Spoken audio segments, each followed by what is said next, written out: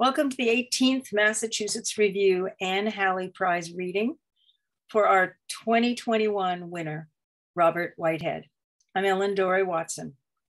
Pre-pandemic, we would be hosted by our good friends at Amherst Books in Amherst, sitting all in the same room, which would be dreamy, sigh. But the advantage of Zoom is that there are folks here who couldn't otherwise be with us and have the chance to hear Robert read. So there's some good things about it too. I want to let you know that there's a gorgeous broadside that our art person, director, Pam Glaffin, losing my head, designed. It's letterpress, it's gorgeous, it's of the winning poem. And please check in with us and you can purchase one. There'll be information in the chat about that. Let's see, also this reading is recorded so that if you know someone who wished they were here, please let them know, and you can find out later afterwards a link to see the reading after the fact. Okay. Mass Review's Poetry Prize is named for Anne Halley, poet, teacher, longtime Mass Review poetry editor, whose friends and colleagues at UMass underwrite this annual prize in her memory and honor. This is the first Halley Prize reading without the ebullient presence of Jules Chemetsky, Anne's husband, and not only a founder of the magazine, but its very heart. Jules died this past fall.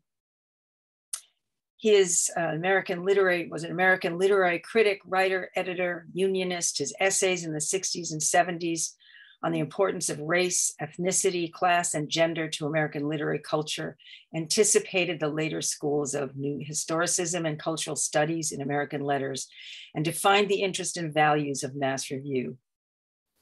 Our Jules Chemetsky Translation Prize, which he nigh unto refused to let us name after him, has been around for a decade by now, but doesn't hold annual public readings. And so we're so unused to not having Jules around, wise counselor and truly beloved friend, that I thought this year, instead of reading a poem of Anne's, though he would no doubt disapprove, I would dedicate this opening moment to him. His presence is surely with us, but I think it's fair to say that everyone who knew him well deeply misses his intellectual brilliance, his just and generous advice, and his ready laugh. And now on toward the poetry. The annual Anne Halley Prize celebrates one poem from the past year's 4 issues, and this year was judged by the former poetry editors, myself and Deborah Gorlin. After many decades, as many of you know, Deb and I stepped down last summer after completing a celebratory first all poetry issue of MR. Check it out, copies are still available. We're really proud of it. Mass Review's poetry department is now in the hands of the fabulous duo of Nathan McLean and Franny Choi, who have done a stellar job taking up the baton and running with it. And now finally to the poetry and our 2022 Halley winner.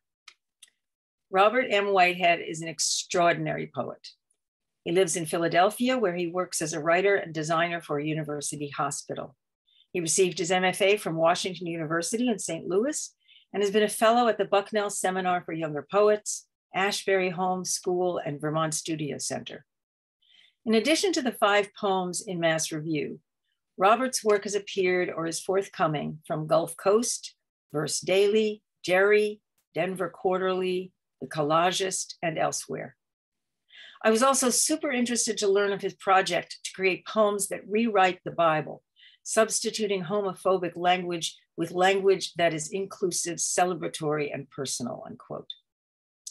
In addition, Robert teaches online classes, a couple of them called Poetry and Translation, The Poet's Journal, The Poetics of Grief.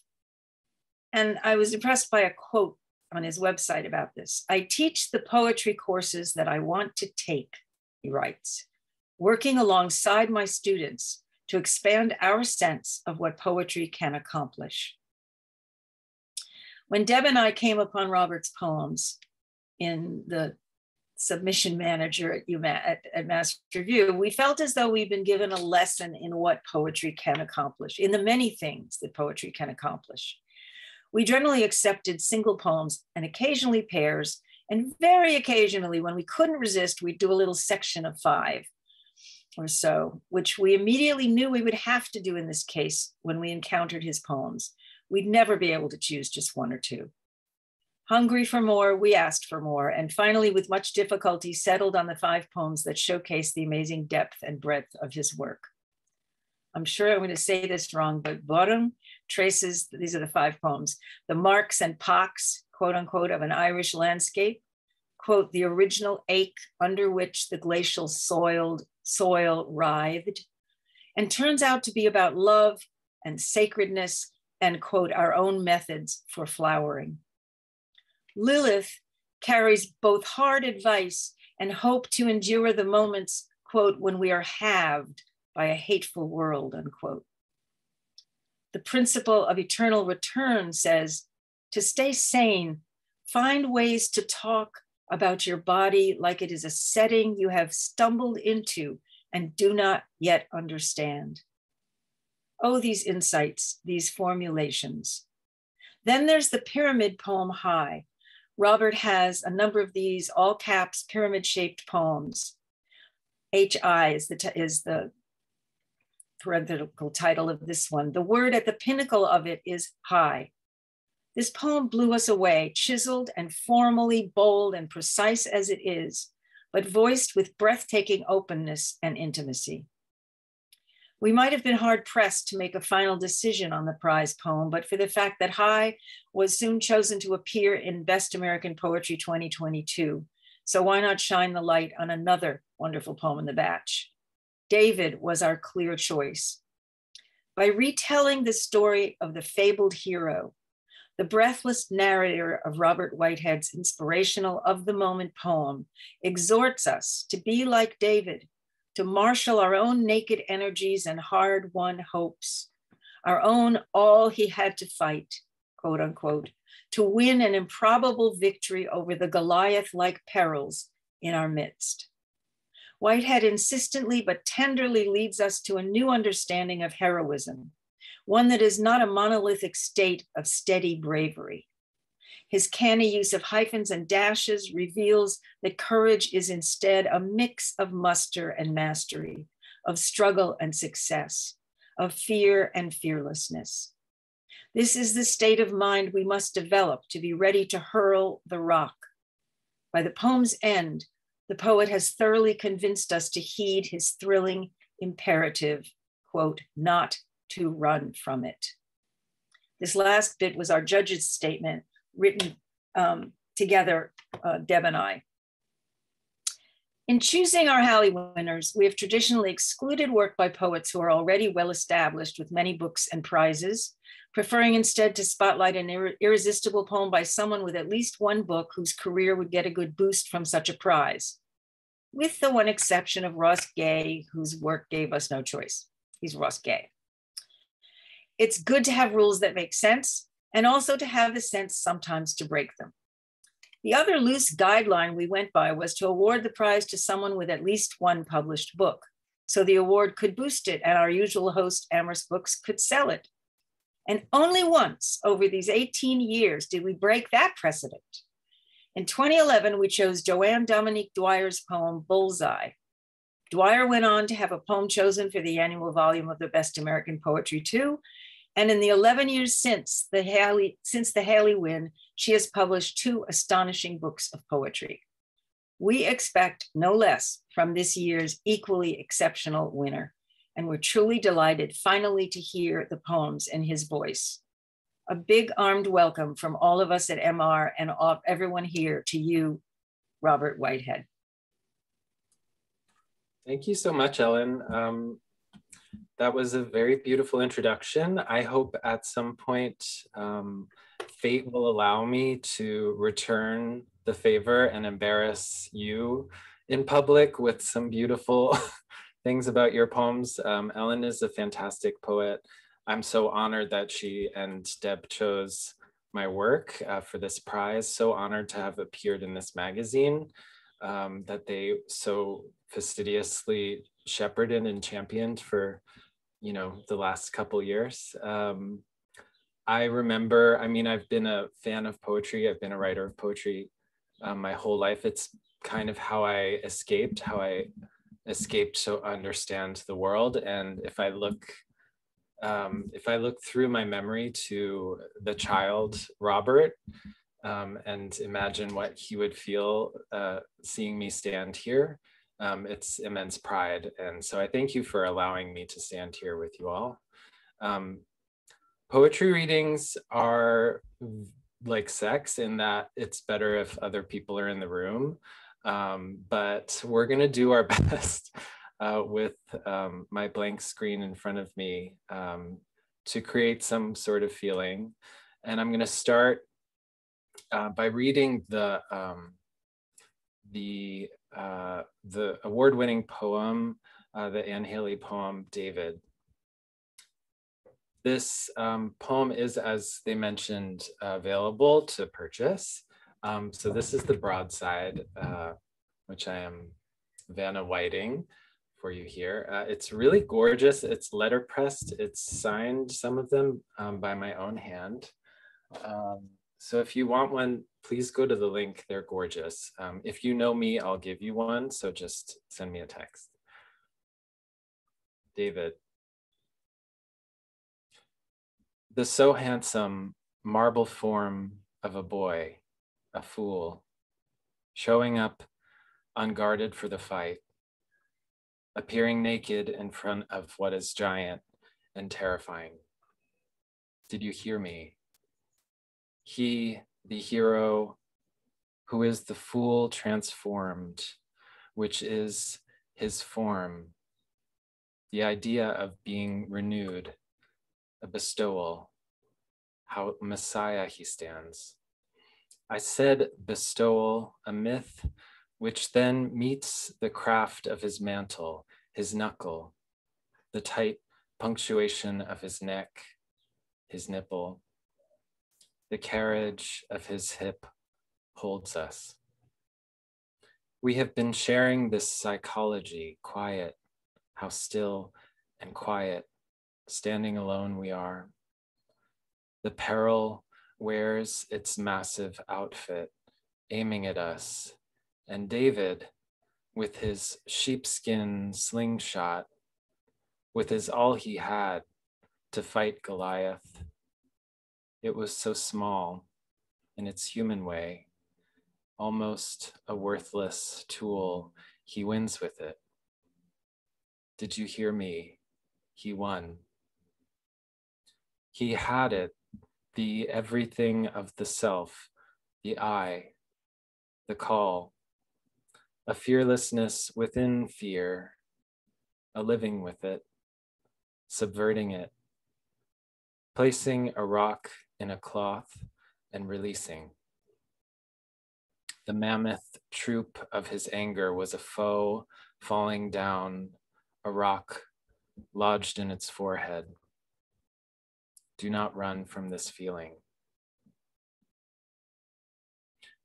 I should note that that poem was written at a residency I will not name, after I had learned that one of the residents who had appeared at that residency a number of times was a serial abuser. He was using his art as a way to get women naked and in his studio.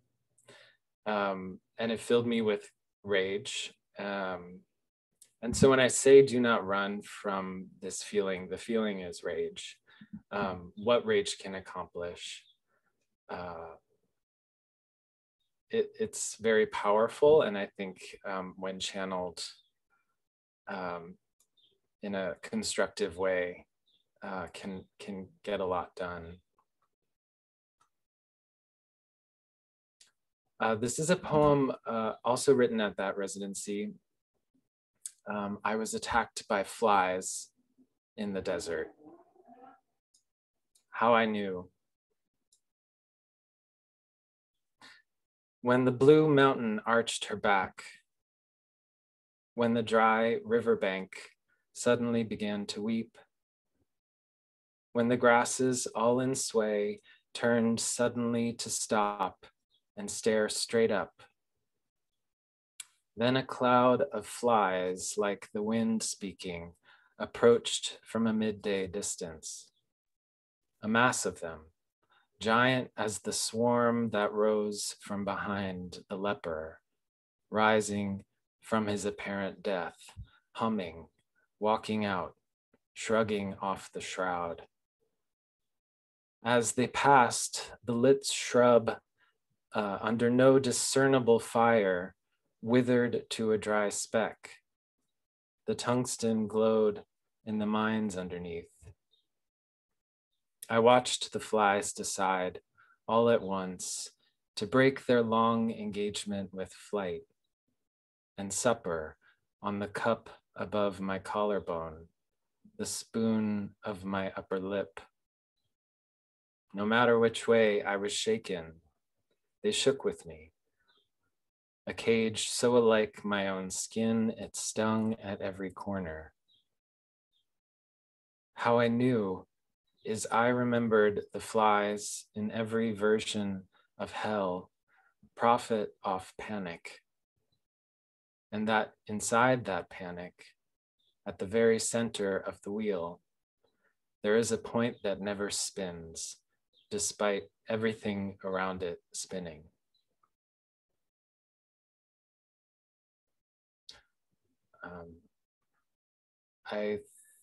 The next poem is Elegy. I teach, as Ellen mentioned in the introduction, I teach online poetry courses here and there, and some of my beautiful students, I see their names in the attendees. So what's up, Writers Rock? The last class I just taught was the Poetics of Grief, and grief is everywhere and incessant and unstoppable these days,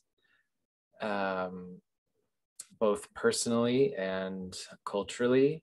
I just saw this friend of mine put this great message on Instagram or Twitter, or one of those, saying the grief is coming so quickly and so frequently that what we're starting to do is to grieve grief. We're sort of collapsing onto grief with no way to sort of process these horrors that are coming at us from every angle.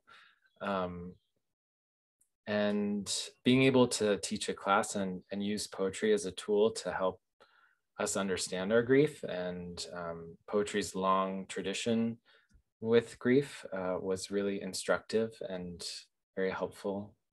This is a poem I wrote after that class, and it is in reference to a wonderful poet who passed away very suddenly a few years ago, Marnie Ludwig, who I went to grad school with. I had the honor of and privilege of learning with and from, and the title is taken from one of her poems. Listen, I am returning to where you are. I saw another woman with your hairdo today, red as a choke cherry, streaking by to catch the trolley. And last week I saw your face in this bust of a saint, wearing a thin veil of stone, rippling in a stone wind. The season's gulls laughed overhead, and I thought I heard your laugh.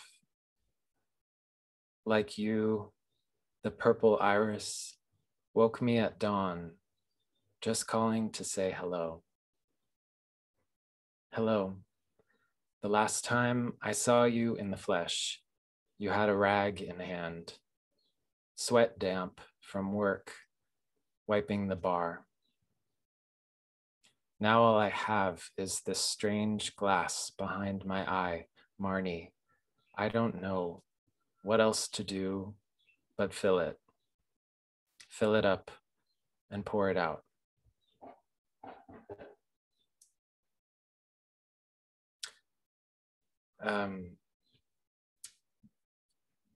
This was another poem that Ellen mentioned in the introduction, so I thought I'd give it a read. It's entitled Lilith. Lilith was the original Eve, who was cast out of the story, as well as cast out of paradise and turned into a sort of demon that settled next to a sea. And I think she's a really swell gal who doesn't get her fair share. Lilith. All around us, the settings have been configured to signal when the good king is ready to make an executioner of himself. And then the evidence tears out its own feathers while the good king tucks into a roast and burns expensive candles. Do not be concerned with creating yourself in a losing battle. You must now foreign your heart from the shiny fashionables and smirk as the sentinels roll by in their hot tanks. Resilience is a surface. It looks like industry. It gleams and is. Anything could be underneath. As the unit of beauty is most often is estrangement. As the flute hawk isn't a real bird, but can't you imagine its flat predator song in the secret wood? If we've been halved by the hateful world, let us half it again. Bear the submission, half it endlessly until we are an atom. We are a small split thing endlessly splitting, always nearly deleted, but always nearly, and never entirely.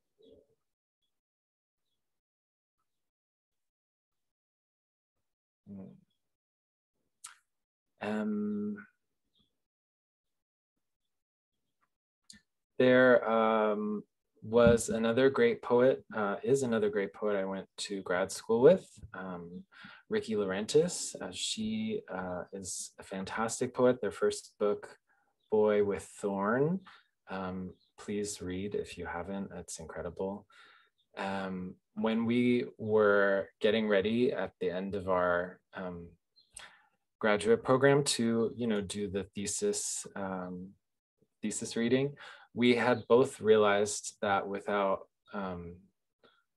talking to each other, we had both written poems about moths that were stuck on the surface of water, which is a very specific image. And I don't know, it must have been sort of floating around in the ether, but we both wrote a poem called Moth on Water. So this is for Ricky Laurentis. With my two calm hands on the parish door of the filled bird bath, I attended a stuck moth. A rescue would be out of the question. The wings had been robbed. The body doubled as a billows with all its empty. I stayed close and attentive as the miniature angel unraveled, as she felt as long as she could for a wind. Holding it wouldn't save it. The folding water unfolded and finally went flat. If 1,000,000 moths were lost each century, this was just another. She dropped her sails to float, taking to drowning like a moth flying backwards through sleep. At the bottom, she placed her dust on the anvil dark and waited for a spark.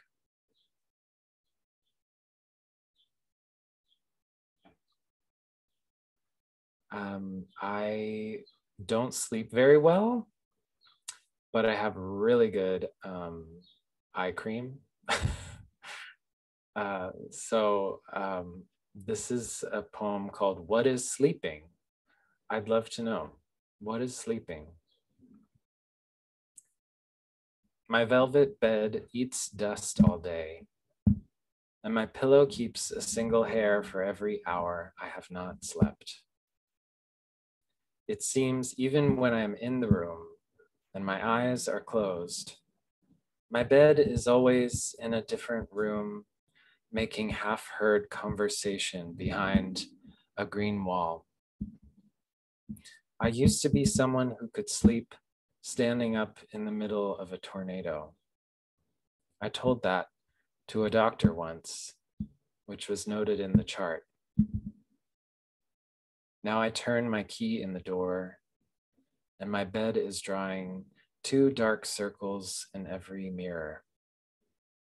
Now, when the sun comes up, I see my body open the closet, dress for work, then so close to me, whispering in my ear, say, "Good luck out there." I actually work from home. This is my office as well as my poetry reading stage.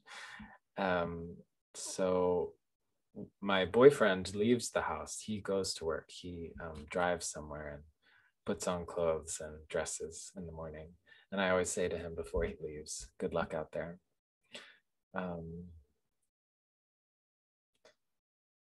It was a good day. You'll soon find that's an ironic title. It was a good day. The day after the stars blinked off with an inexhaustible steam, and the indiscreet angels gathered in fields to saw off their own wings. The day the shoreline split and beveled in the most inconvenient ways, diverting all the buses. The day dogs ran to stumps, looking for new masters. That day weeks ago, while walking to work, I couldn't remember what the zone of orange flags was before it was a zone of orange flags. I just kept walking. The day I stopped walking to work, that time a swarm flew through my house, devouring, and it was a sign of luck because I still had a house. I just kept working. The day lightning struck the ocean, and where it struck, the incurable ocean opened an eye of fire, staring down the gods who had not yet departed from the heavens.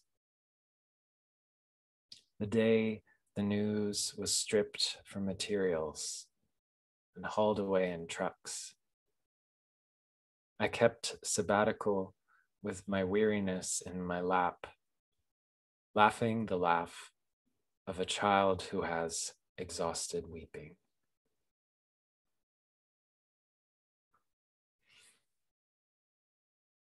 As Ellen also mentioned, I have these poems that are pyramids. They're shaped like triangles and they're all caps on the page.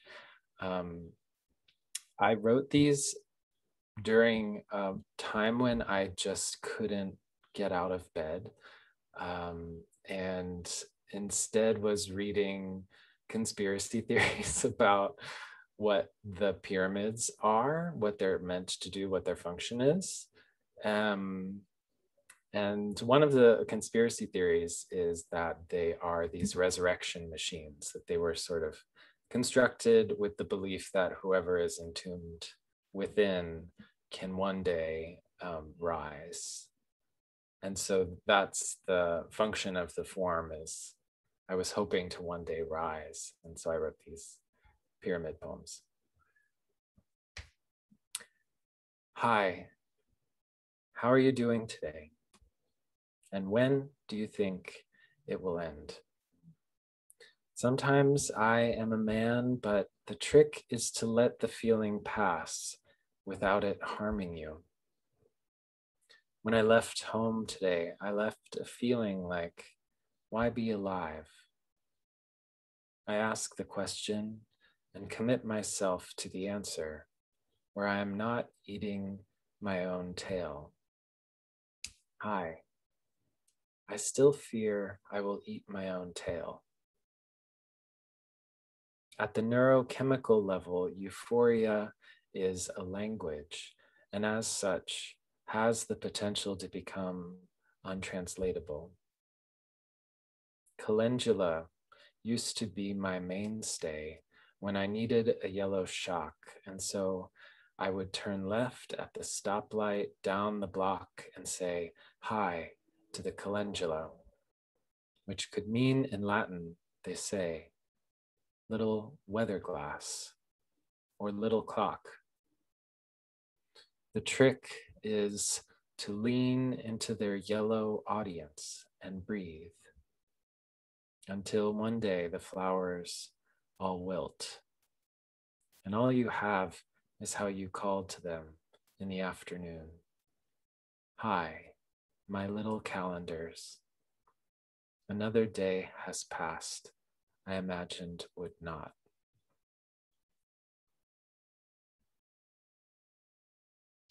This is another pyramid poem written a very long time ago. And the saddest part of that is that it could have been written yesterday. Hi, I am creating a record. As once I am back, I will need to know which country I live in. I will need a strickenness to be said here that matches my inability to say just how deep the ocean is, or how raptor bird by raptor bird, it all went south. Hi, where are all the oracles with their disclosing winds? The schools close to bury their dead. The record will say, every day was a slavishness called okay. Hi, I'm doing okay. Like a fine gown on a gray body, like a candle burning as I rest my eyes, then eventually fall asleep. Hi, did we linger so long in the fight for our own lives that now we're unsure what we fight to keep? In species stress, the mantis eats its own and is considered a smart investment. Tell me, does the eaten mantis ever realize it was eaten?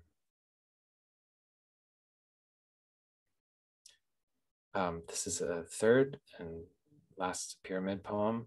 I often walk past this beautiful, just really lovely restaurant in Philadelphia, where people sit on the sidewalk and, have mimosas and talk with their friends, have a lovely time. And it's right on a park. It's just very, very ritzy and lovely.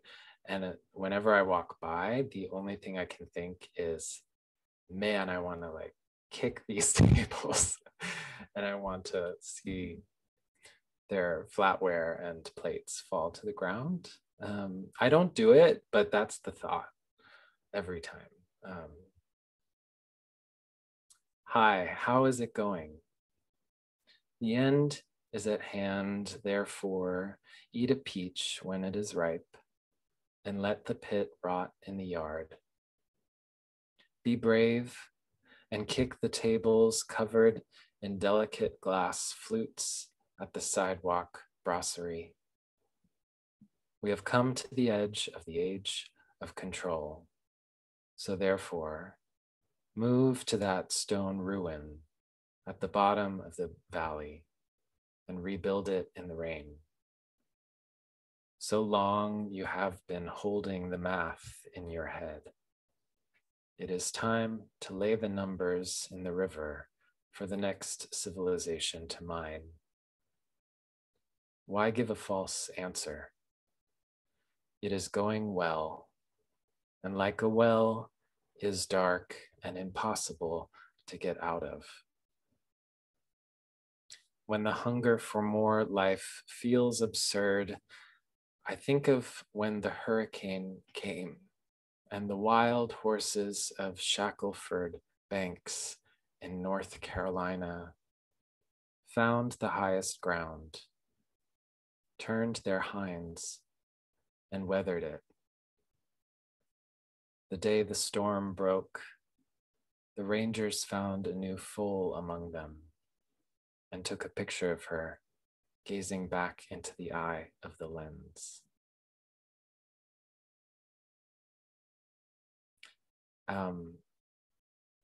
I am translating the Bible. Don't ask me how it's going. But there's some moments that feel fun. And this is one moment from Genesis, Genesis chapter 3, which is like when Adam and Eve realize that they're naked. Genesis 3. And opened were the eyes of both of them. Both of them opened their eyes, and as naked as they knew, as exposed as they were, they sewed together leaves of the fig tree, sutured fig tree leaves together, and made for themselves girdles. To girdle, verb, to cut through the bark all the way around a tree or branch.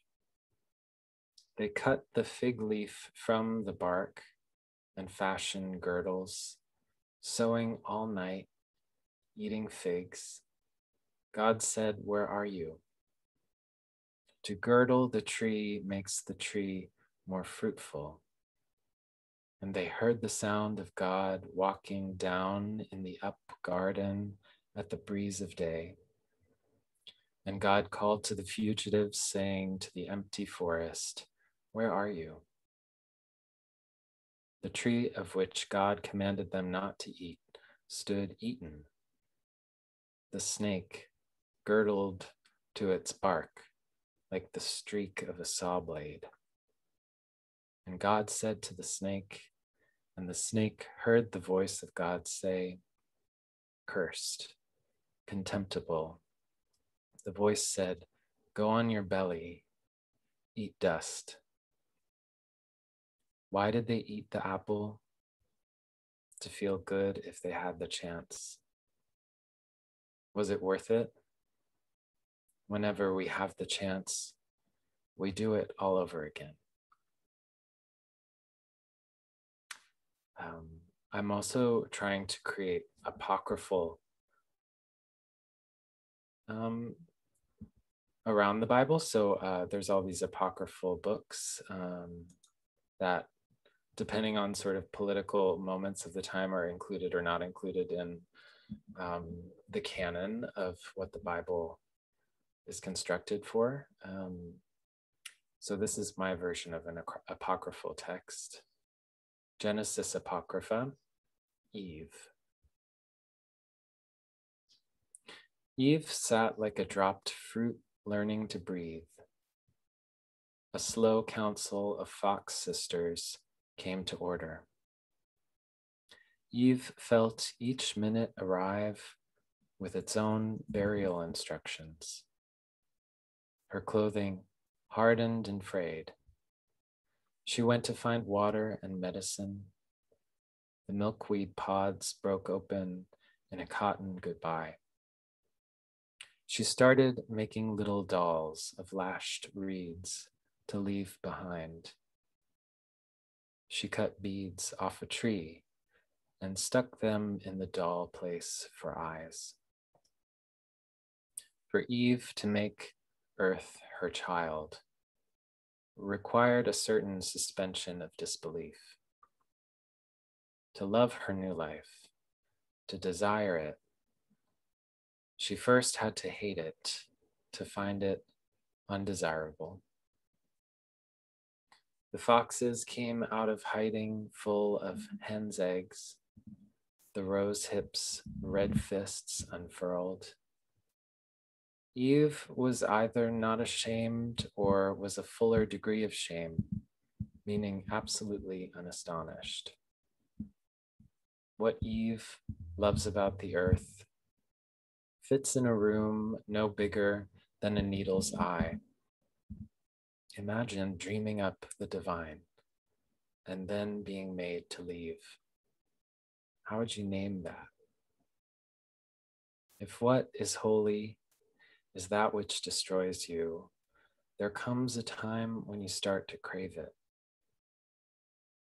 In the garden, Eve was a subvert, a flower with her lax sex, holding a snake by its rattle, asking, "Can't you talk to me?" The opposite of ascension. How would you say it? She stumbled on the path to the water, and for the first time, pain stitched her to the night. She planted carrot, and locusts advanced across the sky. On earth, Eve learned a fox in heat will eat carrion just to stay full.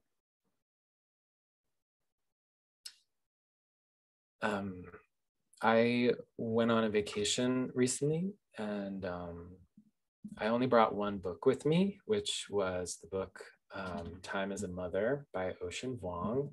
And I would say it's a testament to my faith in Ocean Vuong's writing that it was the only book that I brought, thinking, I'm going to love this.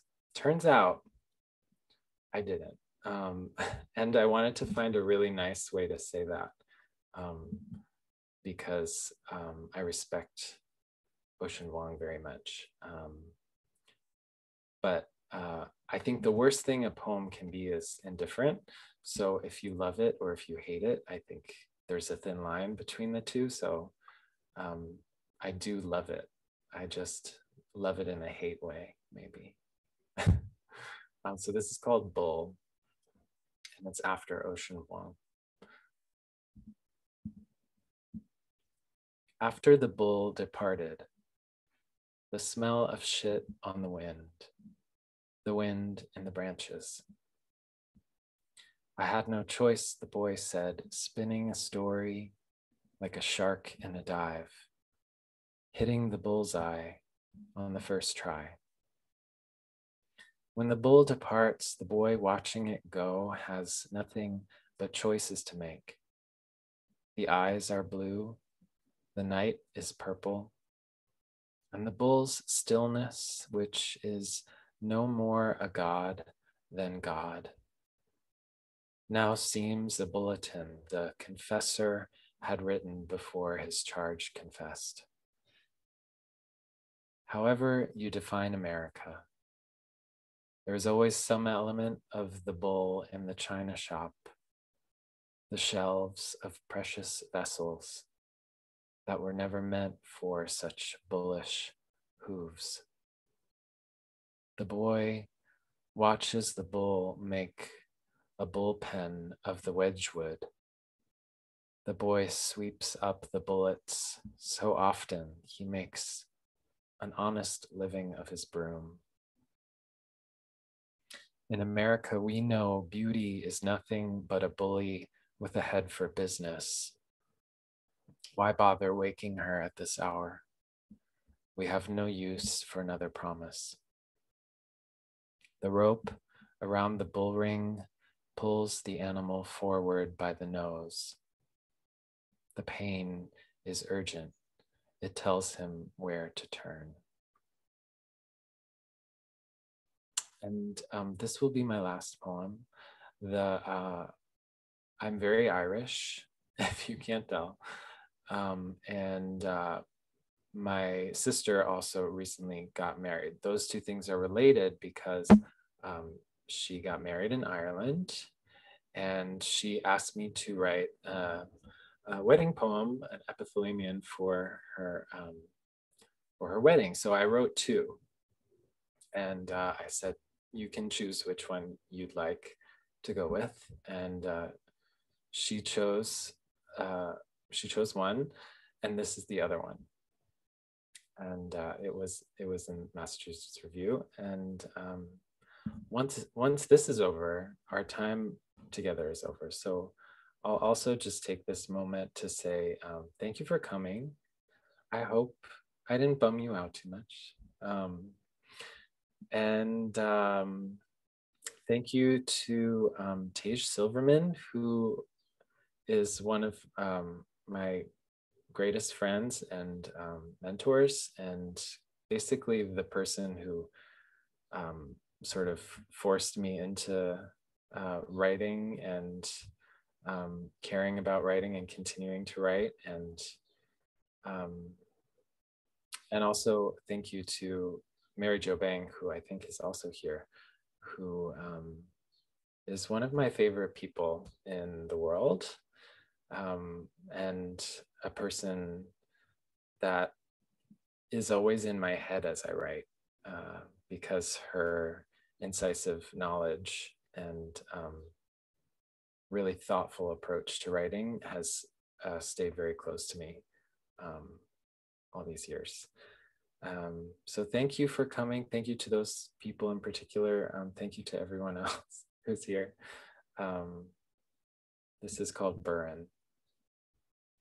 The Burren is a location in the west of Ireland. It's this very diverse ecosystem, and it's found nowhere else on Earth. If ages ago, the deep Arctic freeze, which held the land, could retreat in a slow engraving concert, and with its exit leave the slate scored through by a signature of marks and pocks. And if from the furrows minor rivers could form like nerves across the gypsum, and the stone-packed land surrender to bloom and thicket, to hay and orchid. If because the light woodlands which rose from those crags and heaths sit beside the bog and marsh in an order so daring and unusual, it is to be found nowhere else on earth. If earth itself is made more rare for what is found there, for how delicately the pearl-bordered fritillary butterfly lays its nest on the leaf litter, for how desperately the sweet pine marten plucks the blackthorn to feed her children. If the grace which everywhere defines this land is in any way equal to the original ache under which the glacial soil writhed, and if to arrive at this moment here on this land, we each had to find our own methods for flowering, for shouldering off the stone, then the case has already been made for love and all it touches, and who with its touch it has made sacred. Thank you.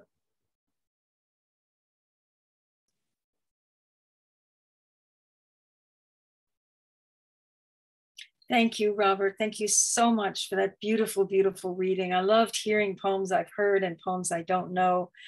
Your work is so lush and so dark and deep and wonderful and varied. It's really wonderful.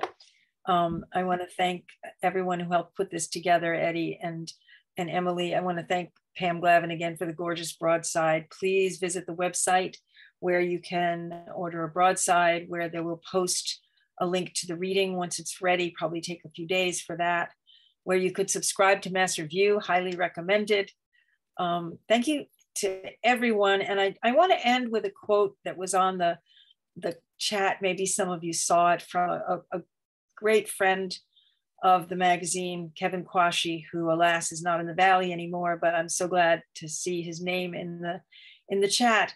And I think I'll end with what he said. One of the things he said in his chat: all of this is a small, beautiful pause in the steady harsh of the world's terrible. And we need this kind of pause and this kind of beauty to get through. So thank you, Kevin, for that. And thank you most of all, Robert. We wish you well. Good night, everyone.